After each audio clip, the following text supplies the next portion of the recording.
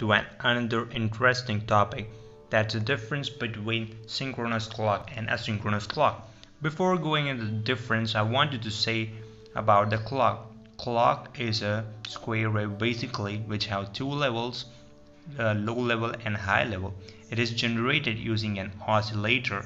As you can see, oscillator in the PLL, so we can generate different types of clock from a single PLL. So clock has two characteristics mainly. It has a frequency and phase. As you can know, the frequency is the inverse of the time period. It's the time period from this point to this point. It's repeating. So this is the same. This is time period of a clock. And the phase is used to describe a specific location. As you can see, if you look at this point where my pen is pointing, so this can be a specific location. So this is a phase, and this can be another phase. Since it's repeating, it's already a part of this, so this is a phase.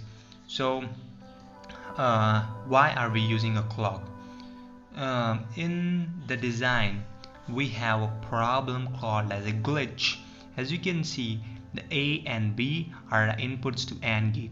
This A and B are coming from various different gates and various flops. If flops are not used, okay, various gates, and so there is a propagation delay in the gates, so it will lead to a different timing of their arrival. As you can see, A has arrived just slightly behind, where B has arrived slightly faster. As you can see now, the output should be 0, but the output is 1 because A has arrived slightly late and B has arrived slightly ahead of its time. So there is a small glitch. This one you are seeing, this is a glitch. It's an unexpected output. I don't require glitch in my design because it will cause a lot of problems later. So to avoid this, we will use a clock, which will be the reference, where we will use a reference to get the output from the design. So let's go into synchronous and asynchronous clocks. So synchronous clocks means the clocks are having the same phase and the same source. If the clock domain of the two clocks are same, then it's an synchronous clock with the same phase.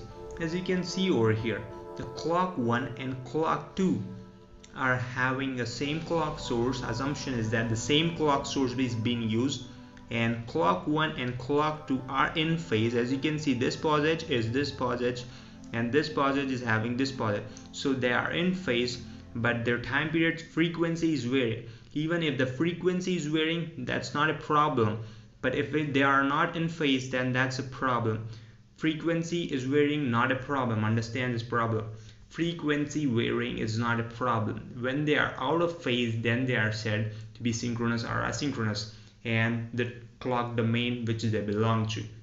So asynchronous clocks means they have two different phases and different source. Let us consider this example where clock 3 is having a different phase from clock 2 and clock 1.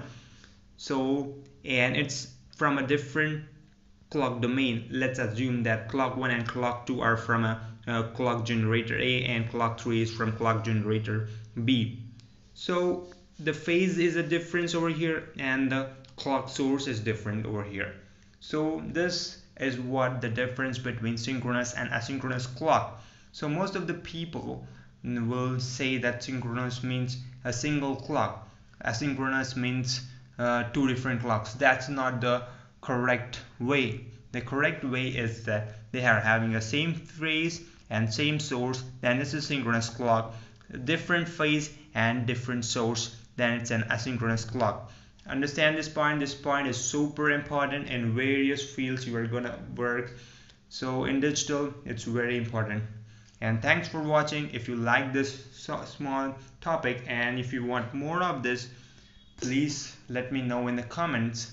And if you want to encourage me or support me, what you can do is just subscribe, because it takes time to make it on the paper. Thanks for watching.